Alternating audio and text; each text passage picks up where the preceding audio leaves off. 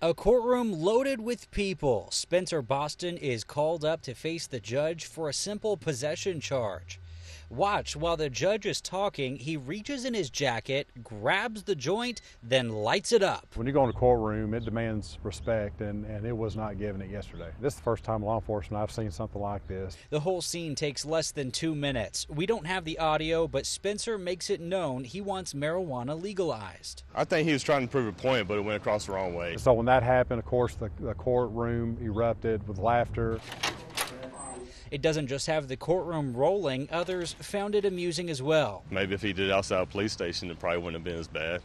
I don't know, maybe even worse. But everyone agrees it wasn't smart. Even though everybody in this town's laughing because it is funny, and we are very impressed that he got that in the courthouse, but I think his parents are really disappointed. Now in a courthouse full of signs, no food or drink, no cell phones, no children under 12, one more rule may have to go up.